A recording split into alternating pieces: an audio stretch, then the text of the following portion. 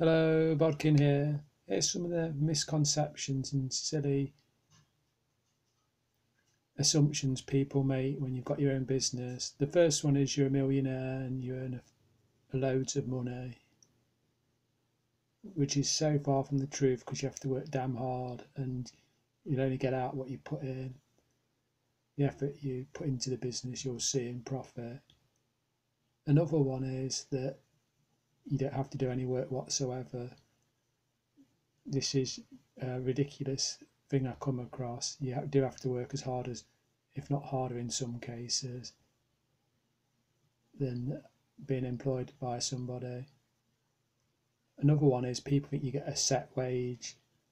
Well, when you retail or most businesses online, it can vary so much your income, it can be quite frightening. Another one is you do set hours, like 9 till 5, and at times no you don't, because sometimes in business you can encounter problems and you have to work later on. Say like a postage system where you buy your shipping labels from's gone down, you might have to work later at night. There might have been problems with a customer that you've got to sort out later on in the day. So if it's not a 9 till 5 job, that's one thing to consider.